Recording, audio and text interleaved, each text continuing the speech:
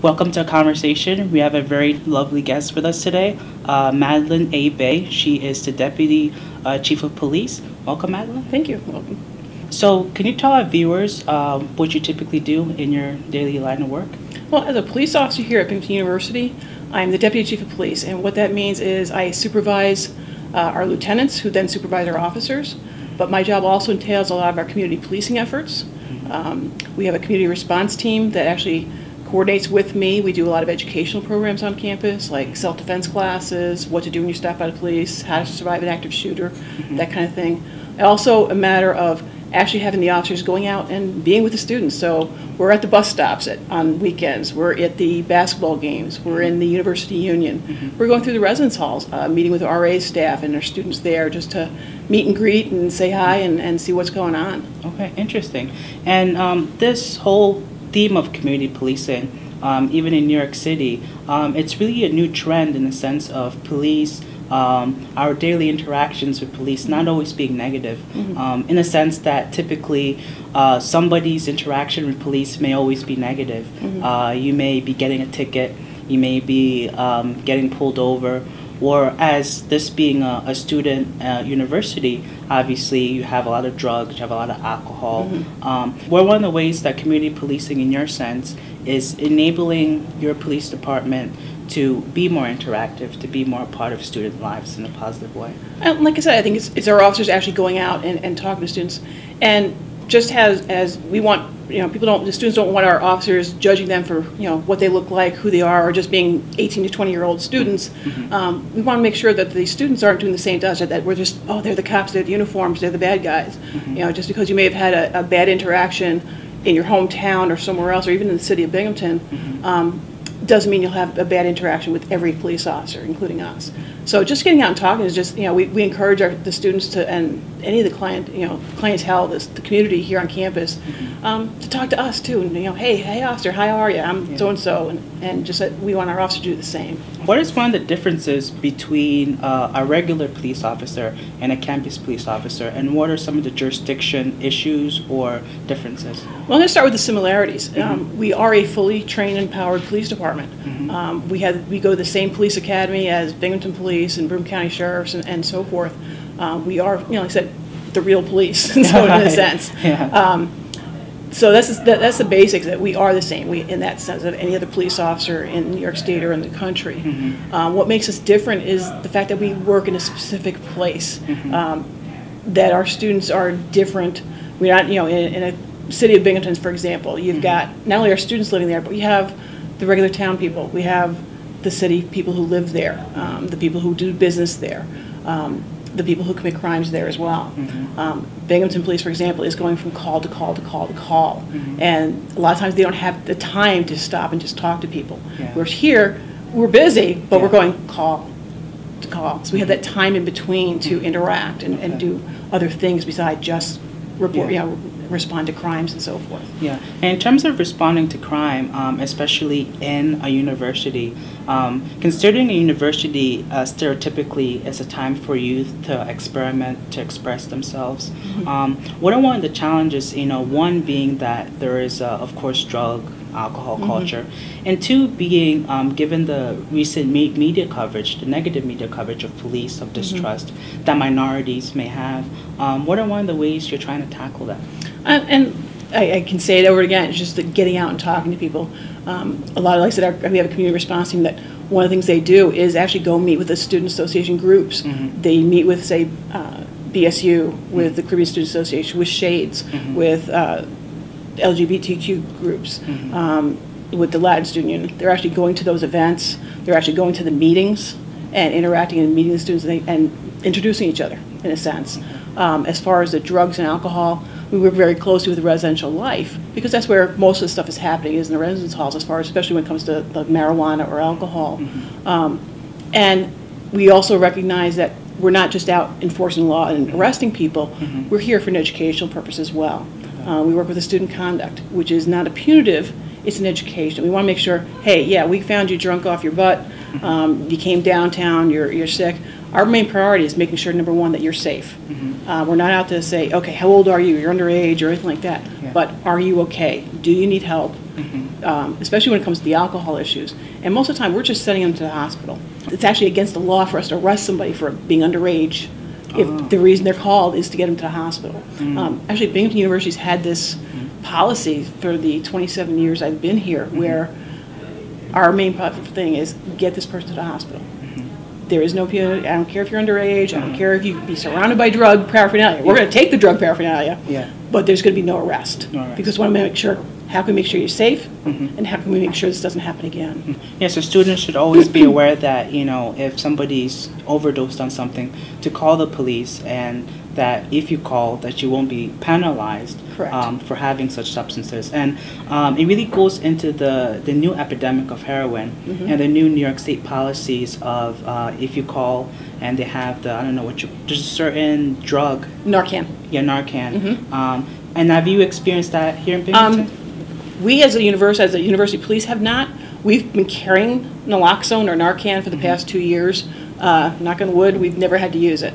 I believe Harper's Ferry may have had to use it a couple times, but the surrounding community, Binghamton, Johnson City, Endicott, those police departments, Broome County Sheriff's Department, they're using it all the time, unfortunately, in this area.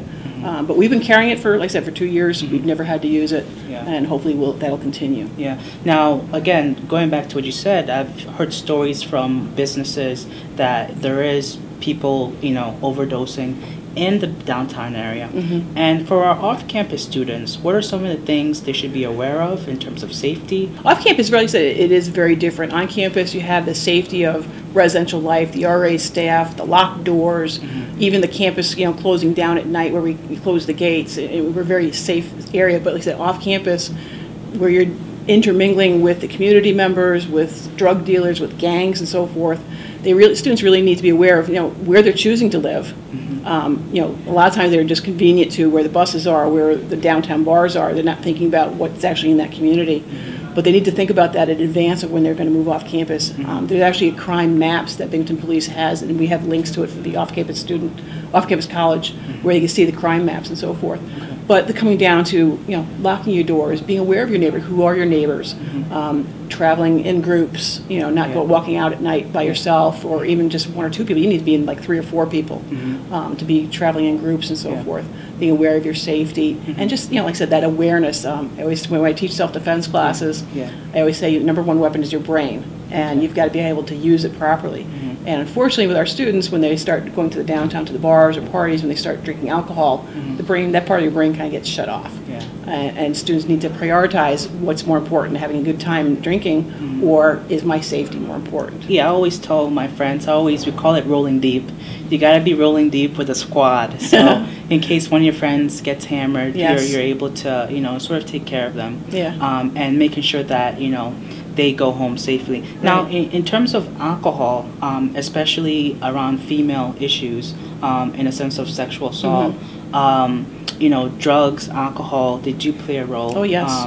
And, you know, I was always taught, you know, that especially my sisters, you know, you always want to go in a group, you always want to make sure you're in a good situation.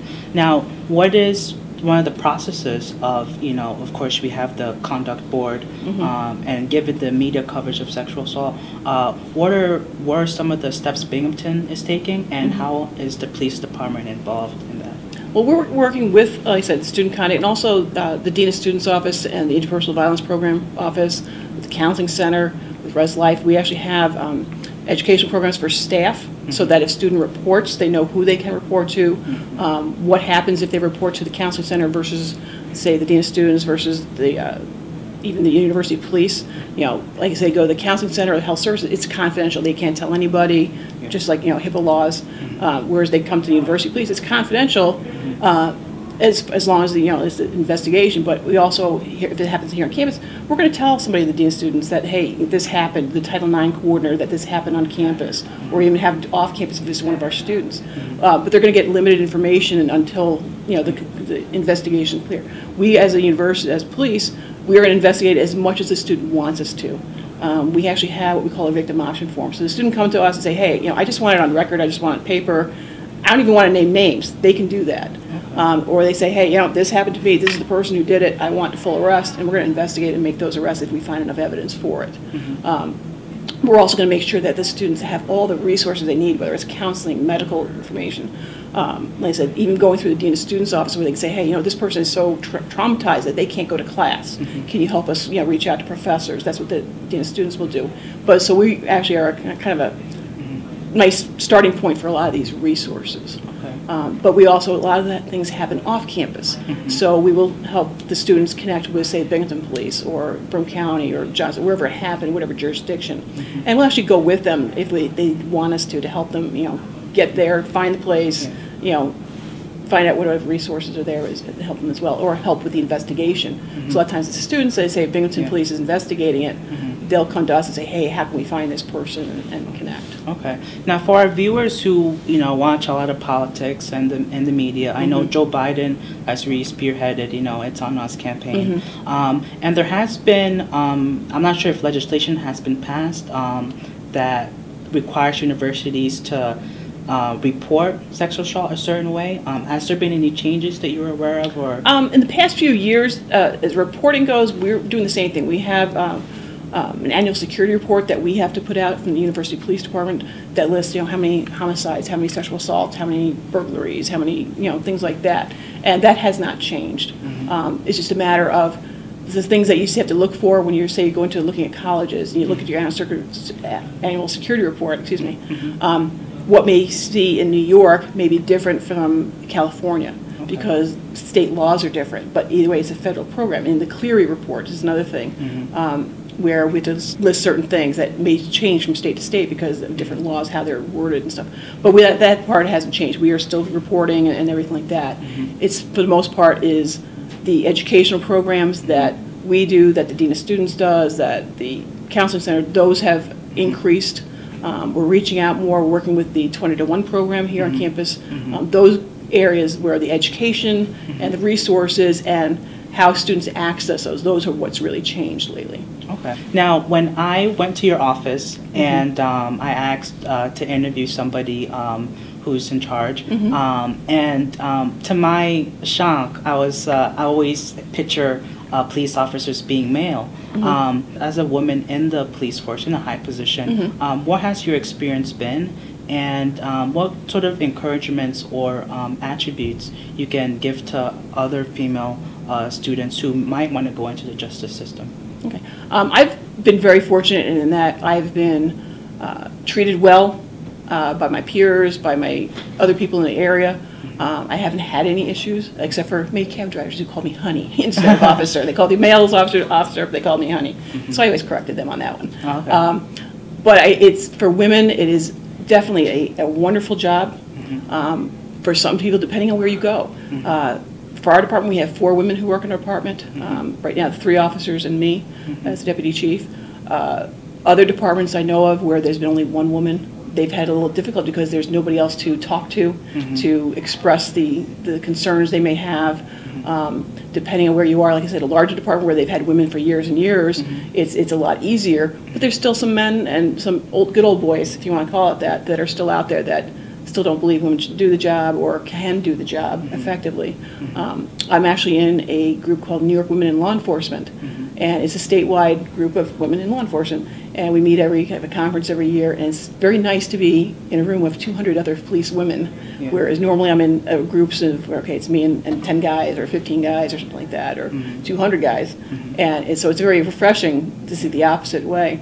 And there are still some issues out there, unfortunately, where because, like I said, you got 2 women in a 40 guy and 40 guys in a department, they don't have the same resources as far as locker room issues or just somebody to talk to. The only problems I've had a lot of times is, for me, if anything, is I'm not up on all the office gossip in a sense, or what's going on, because the guys will talk in the locker room, and I'm in the locker room, it's me by myself. So in that sense, sometimes it takes a little while for the news to travel to me for that kind of thing. Or what are the things, the complaints, people are complaining about, or things like that. It takes a while.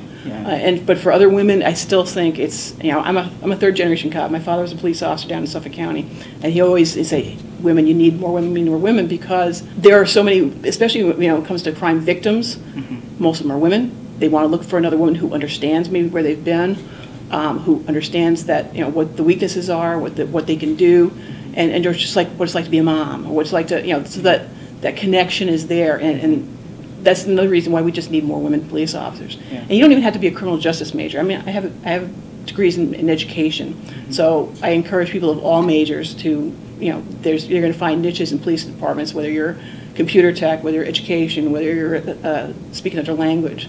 So not just for women, but for anybody to be in a job. Yeah, and studies have shown, that, especially with, Sheryl Sandberg and this push that, for women to be in higher positions.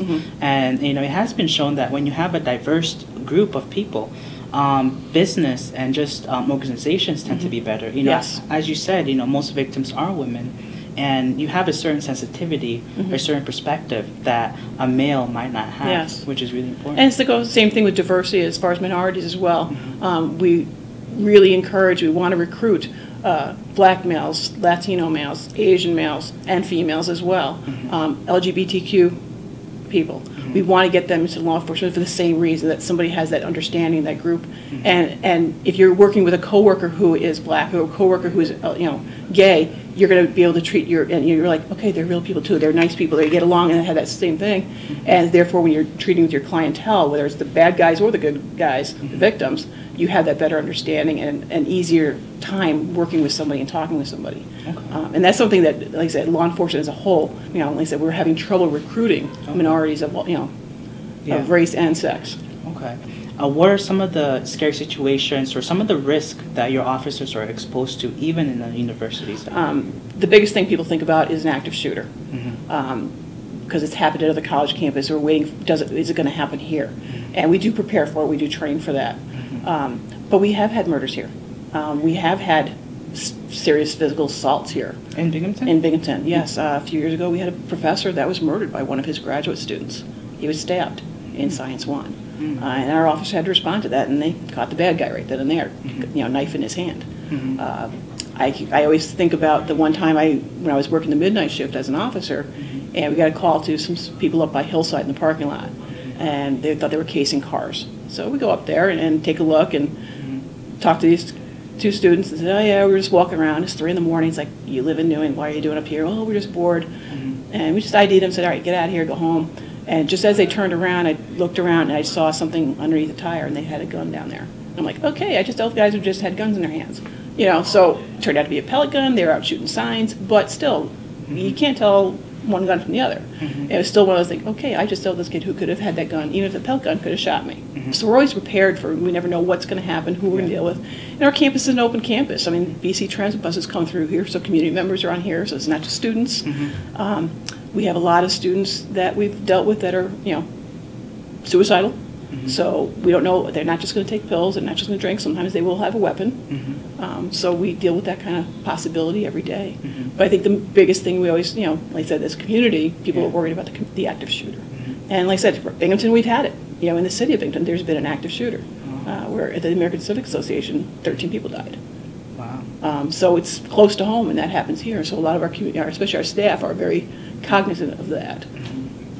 Now, going with that, a lot of active shooters, a lot of people who do need help, it goes back into the mental health. And I know O'Connor, a lot of students have been complaining that there's not enough services.